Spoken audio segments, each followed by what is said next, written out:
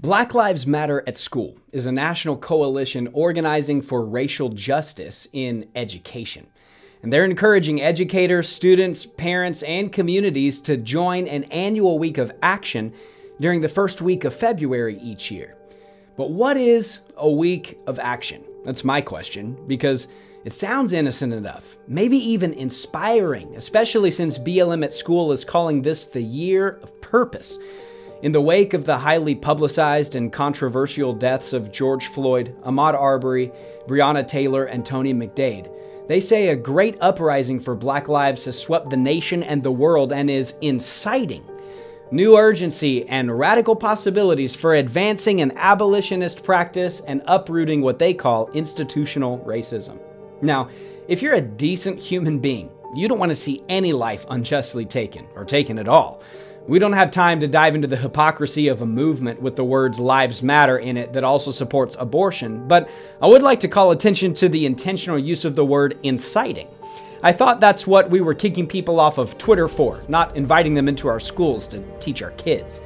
But what does BLM at School really want to teach your children? Because it's not equality for mankind, and it's not an end to prejudice, because most kids aren't.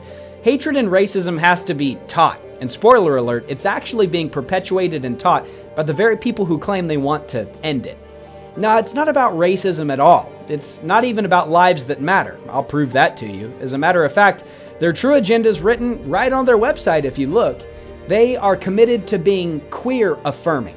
When they gather, they do so with the intention of freeing ourselves from the tight grip of the heteronormative thinking, or rather the belief that all in the world are heterosexual unless they say otherwise. They're committed to that. They're committed to embracing and making space for trans people to participate and to lead.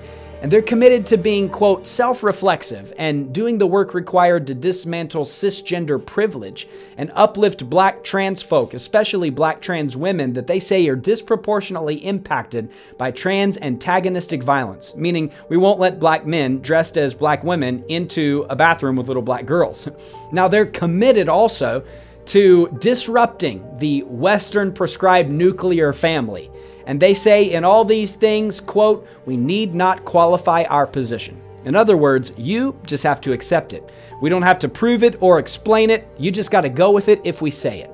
Now, I'm nervous to preface anything with, this is what we do in America, because lately, with a lack of historical education, context, or law and order, many people really don't know what we're supposed to do in America. But I will tell you, without a shadow of a doubt with the church, what Christians are supposed to do.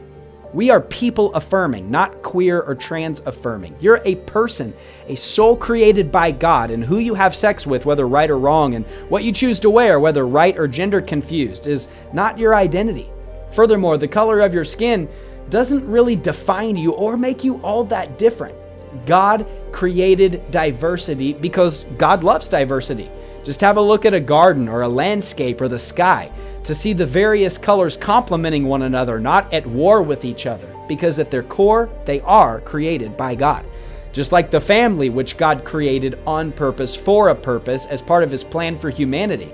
Now, maybe sin has disrupted your family and you don't have a mom and a dad working together in a God-honoring marriage and raising children, or a dad fulfilling his God-given purpose to lead the home and provide for the home. But just because you come from a broken home doesn't mean you have to be a broken person, and you don't have to perpetuate that brokenness generation after generation, because that's exactly what disrupting the nuclear family means. It means educating our kids to turn their back on the institution God created.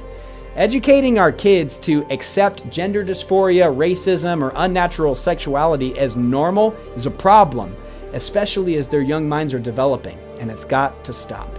Teaching them how to love ultimately happens at home, not at school, and it only happens in homes that are committed to the local church and the Word of God. Without God's Word, you won't have love. Trans and gay identifying individuals rank among the highest in depression, anxiety, alcoholism, and suicide. Why? Because they're running from what and who God created them to be. They're running from God. If we really believe they matter, we're going to share Jesus with them. If you want to see healing, it's only going to come through the healer. Only Jesus has the power to abolish stereotypes, destroy addiction, and exude that unconditional love, because God is love. So fighting the liberal education bias in our nation isn't about hating people because of their lifestyle choices or fighting people. It's about loving people enough to not accept their lies and to point them toward truth and the source of truth. So no, I'm not prejudiced, but I'm certainly not perfect either. But I am biased toward truth. So if you agree or disagree with these comments, I want to hear from you. Click the link below this video to make your voice heard, because if we're going to see change one direction or the other, it's only going to come if a large number of us band together in unity and agree to make a change.